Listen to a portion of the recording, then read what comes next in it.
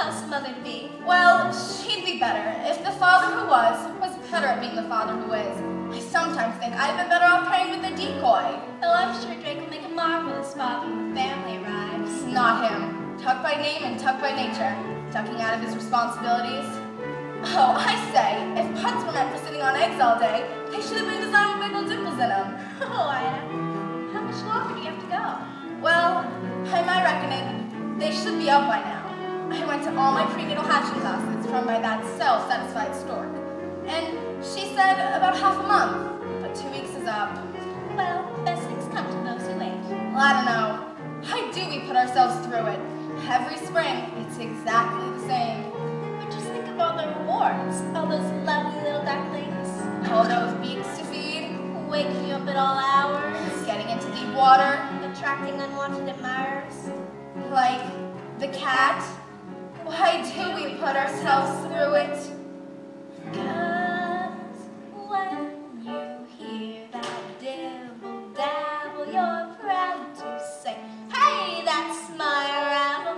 The much their maiden voyage out from the bay. Like champagne corks, you'll see them bobbing, Accompanied by mother's sigh of relief. thanks be to nature, nobody says.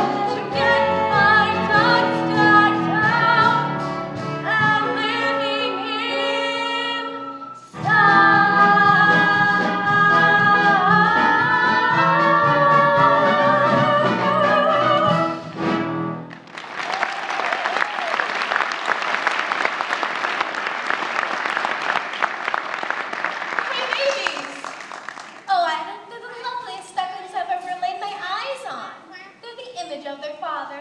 Thanks. Speaking of Daddy, Maureen, would you be a dear and try and go find him for me? He's probably making waves down at the local watering hole. Oh, all right. Auntie Marmar's off now. See you later. Auntie Marmar, what a weird name. What a big world it is. Yeah, far out. It was getting all cramped up inside that egg.